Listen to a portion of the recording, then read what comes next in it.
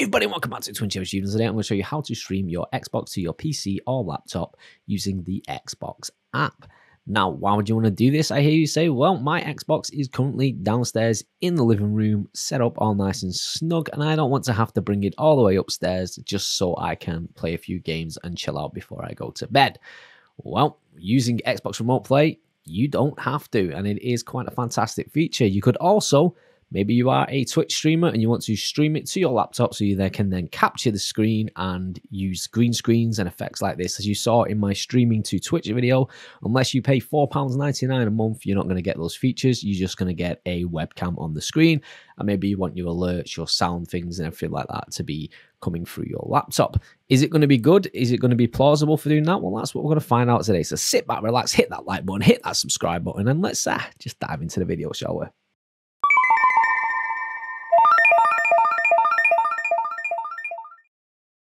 So first thing we need to do is on the Xbox, we need to go to the settings app. So we can press the Xbox button, go all the way to the bit where your name is, scroll down to the bit where it says settings, press settings. And then I'm already here because I've been looking at it already today. But if you just go down to the devices and connections, go to where it says remote features and click enable remote features and make sure that this is ticked. And it will test your setup the first time you do it and let you know what it is capable of and whether your setup is going to be good for it.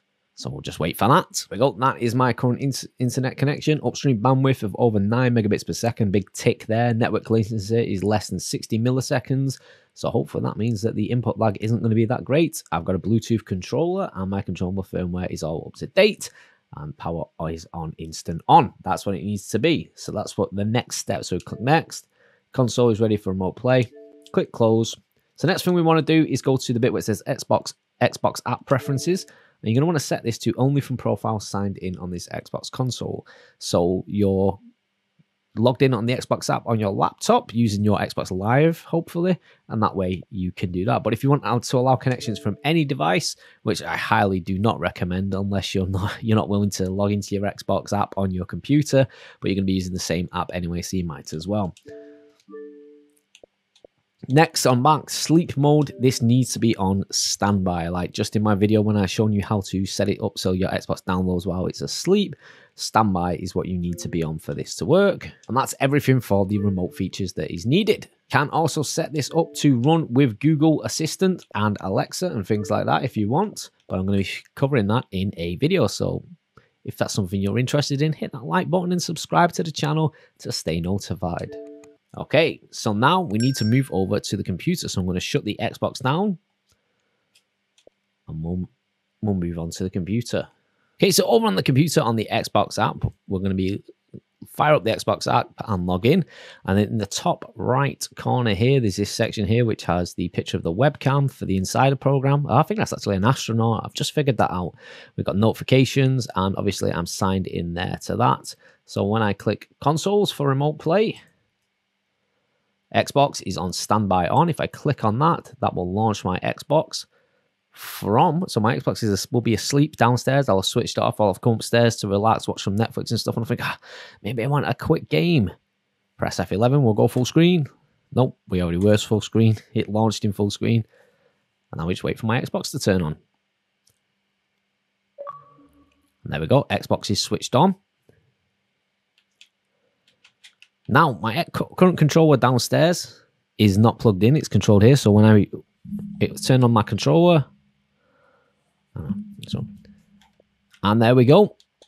I'm using my controller plugged into my computer. And just to prove that it is, what I'll do is I'll open the game bar at the top.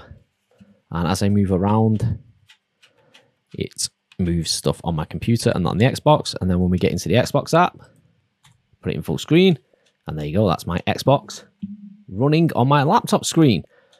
Now you're probably wondering how it plays, how the input lag is. So I wouldn't probably recommend this for playing Warzone or Apex Legends or Fortnite. You're not going to be absolutely sweating your back out.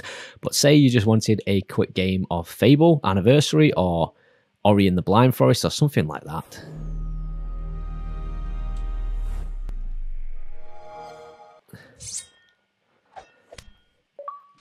You can also use this for streaming as well, so you don't need a capture card. to capture it. It's another way of broadcasting to and using OBS at the same time on a laptop.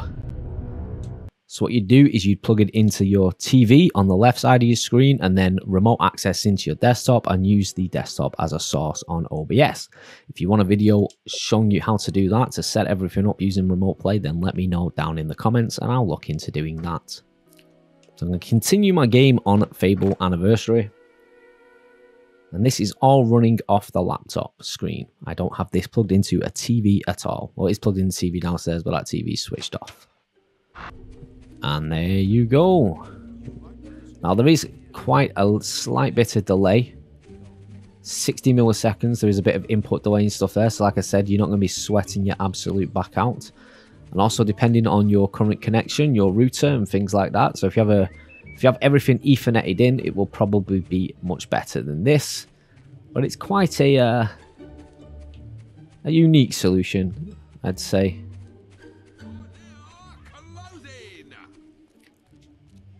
So I'll show you the input latency here. So I'll press punch on my controller. And jump. There is no jump button in this game, but that's just to say hello. So let's move forward a bit. So it's quite instant, but you can feel it if you're used to like playing a game. No, I'm not sponsoring your break.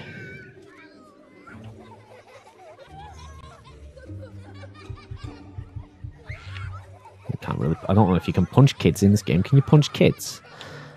I think that goes against YouTube's term of service. Let's get somewhere where we can do some fighting. See, slight bit of stutter there, slight bit of stutter. Now you can see my video streaming to Twitch directly through the Xbox using the Twitch app. You can see the difference between the two. I'll put it up side by side from that, so it won't be a side-by-side like comparison because I was streaming at the time. I'm recording at the same time. I'm not streaming at the minute. But you can see the difference in the picture quality and the stutter and things like that. So let's just... a little bit of visual delay there like we saw with the cloud gaming. Is it enough to put off your viewers? I mean, I could put up with that if I was just having a nice little chill game upstairs and I didn't want to bring the Xbox up. Or I didn't want to go downstairs. It's a picnic area, there's some bees there. Test some input latency here. There's usually some bees and stuff around here. Oh no, there's nothing around here now. I got rid of all the bees. What's she crying for? Is it going alright? Is it going alright? I'll come back for you later when I play the game properly.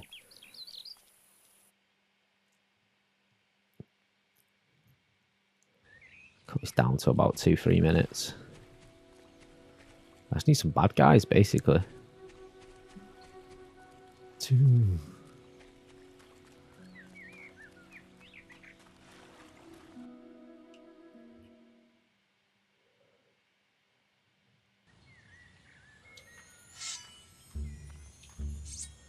Obviously, it's limited as well to 1080p and 60 frames per second. Oh, what is that? Okay, we're on a bit of a battle. Oh.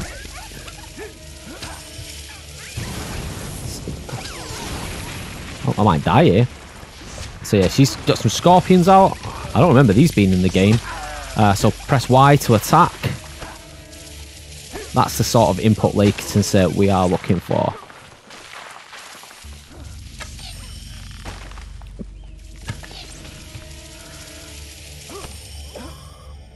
And there we go. So Y to attack, Y to attack, Y to attack. I don't know if you'd be able to play a game like Dark Souls like this, but a simple game like this is pretty easy. I don't know, I might try it with Sekiro, Shadows Die Twice. So let's test my blocking skills.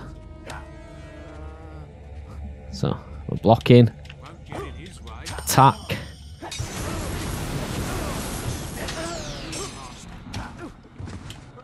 So yeah, I don't think it'd be good for a game like Dark Souls, but it's fantastic for a game like this. I am called the Rune Master. So there you have it, streaming directly from my Xbox to my laptop screen. If you've liked this video, then please hit that like button. If you're new here, please consider subscribing to the channel. And as always, and that's it, streaming from my Xbox directly to my laptop screen.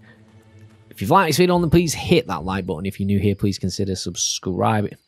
And that's it, how to stream from your Xbox Series S, your desktop computer, or your laptop. As you can see, it is not perfect, but it's good enough and it works. So that is absolutely fantastic. If this video has helped you, then please hit that like button. If you're new here, please consider subscribing to the channel for more Xbox and retro game videos. If you're interested in retro gaming and you want to know how to play retro games on your Xbox Series S, then check out my videos. They will be in the description down below. And I'm going to be showing you how to set up perfectly the GameCube emulator, the PlayStation 2 emulator. I say perfect because PlayStation 2 emulation is never perfect. Emulation itself is never perfect unless it's like the SNES or the Game Boy or something like that. N64 games, so we can play Ocarina of Time or Twilight Princess, whatever your favorite Legend of Zelda game is, all of them, barring the ones that were on the Switch and Wii U, because obviously they are not going to be available to play on the Xbox via emulation. All that being said, you have a fantastic day, and remember, don't do anything I wouldn't do.